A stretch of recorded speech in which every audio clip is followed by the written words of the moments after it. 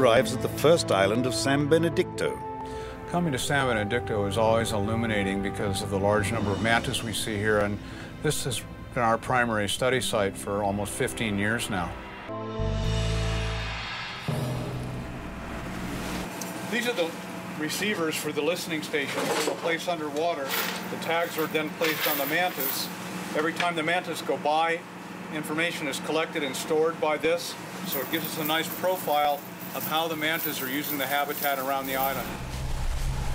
The purpose of the day's first dive is to place 3 underwater receiving systems at strategic locations around the island.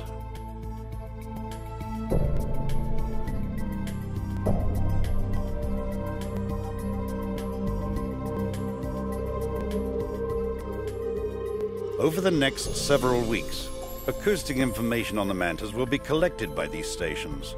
Once the tags are attached to the animals, then the listening stations are the substitute for a person, and they will listen continuously night and day.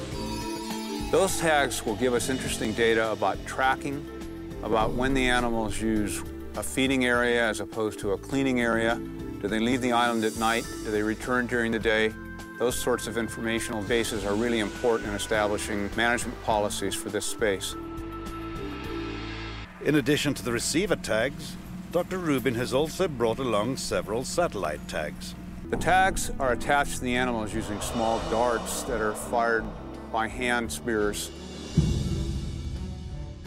into the wing of the animal. They lodge in the tissue and then stay until the tag is to release. And the animals don't seem to react to it at all. And the tags record continually things like depth and pressure, temperature, and location of the animal, and then at a preset time will pop to the surface and send the data to a satellite system, which we get back in our lab.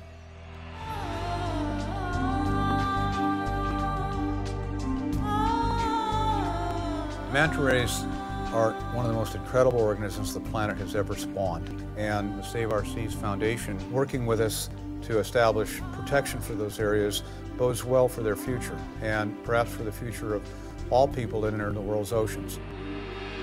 It's a magic place, and they're magic beasts.